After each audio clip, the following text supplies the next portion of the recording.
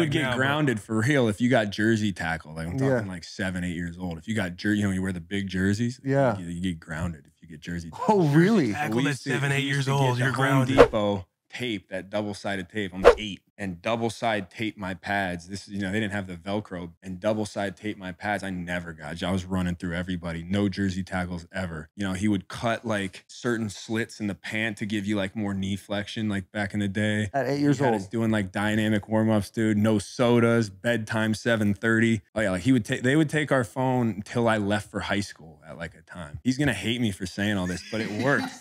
If he listen, I don't know if he's gonna listen to it, but yeah, like that's how it was. Like we, when diet was always important, sleep was always important. Now we were kids, man. Like we could go over to the friend's house. It wasn't like anything like that. But when it came to sports and to school, it was, hey, if you want to be here, here are the things that you need to do.